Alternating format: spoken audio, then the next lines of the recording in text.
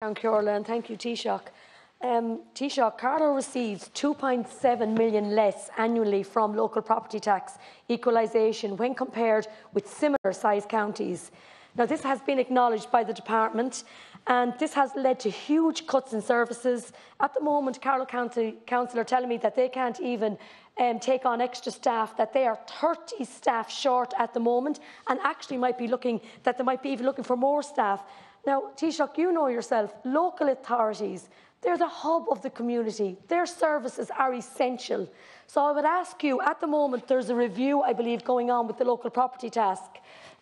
So I would ask you now, Taoiseach, that you would, and talk to the Darragh O'Brien and the different departments, we need to get funding into Carlow County Council. We cannot do without service, and it's unfair that we are being neglected like this. Thank you.